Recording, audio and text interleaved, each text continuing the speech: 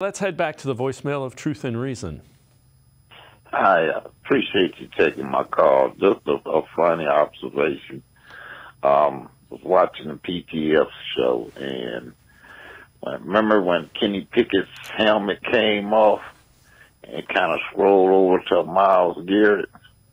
So their young lineman came up to Miles and said, if anyone shouldn't have their helmet, it's you. I guess he remember that helmet click that Miles did, but it was just juvenile conversation that, was fun.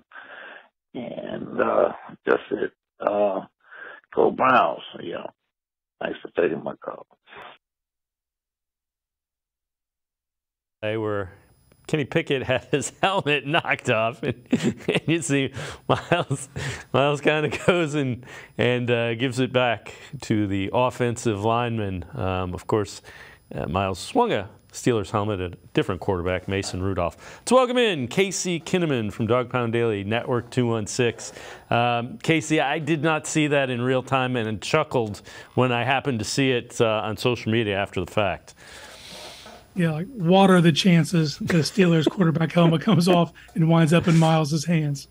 I think it's cool, though, that enough time has passed since that Thursday night in 2019 to where something like that could happen, and they kind of both got a laugh out of it, I doubt Mason Rudolph was chuckling on the sidelines, but that's another story. Yeah, the other thing is a couple of years ago they changed the rule. Play should have been whistled dead immediately when his helmet came off. So it's one of those, you can't go back and revisit it, but that probably would have negated the first down that he got on that play.